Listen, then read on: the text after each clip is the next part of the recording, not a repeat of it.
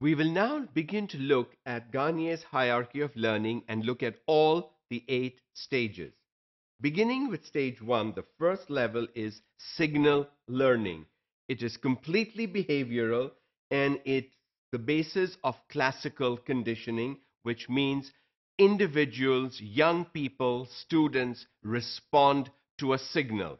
They have to be trained what a signal means and what they are required to do. So this is very similar to what Pavlov was trying to do also.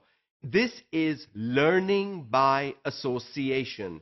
You associate a signal with what you have to do. So in a classroom, in a noisy classroom, for example, the teacher stops talking suddenly. The teacher's voice cannot be heard, and the students wonder what has happened to the teacher, and silence sets in. The signal was quietness. The signal was the teacher's voice will not be heard. So, similar things teachers can do in order to signal what students need to do in classes instead of having to repeat directions again and again and again. This helps set classroom routines. Things that happen normally on a regular basis in a classroom is a routine. Students come into a classroom, they are seated, they must take the materials out. They don't have to be told all this every day, every class period.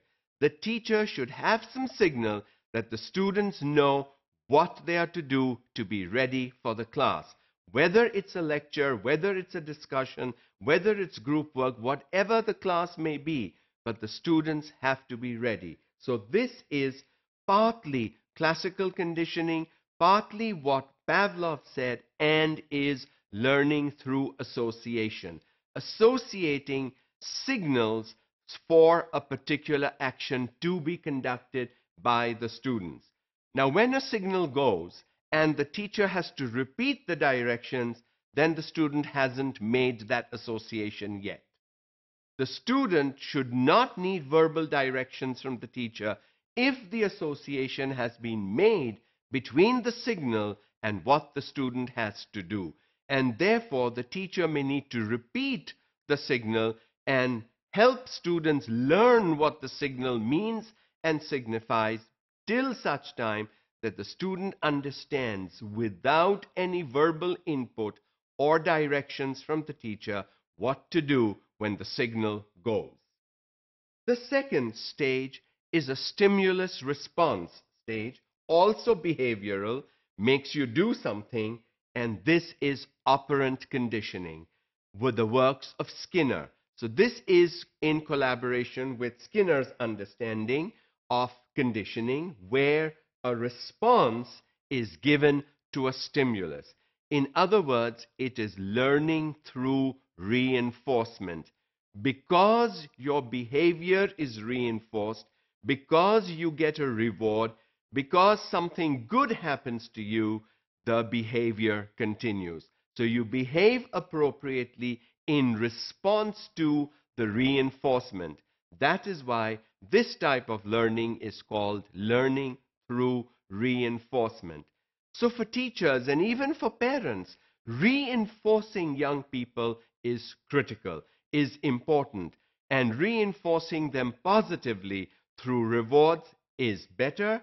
At times, you may need to reinforce negatively. There is negative reinforcement where something not so happy, something not so good, something that the student or child doesn't like is taken away, which is seen as good by the child.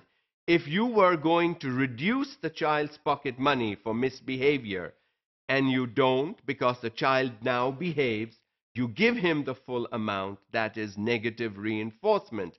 You withheld a negative response so the child perceives it as good and will continue to behave.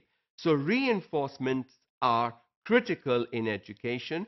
They are important at home, but they are critical in school and classrooms because teachers can use positive reinforcement and negative reinforcement to help students learn appropriate behaviors.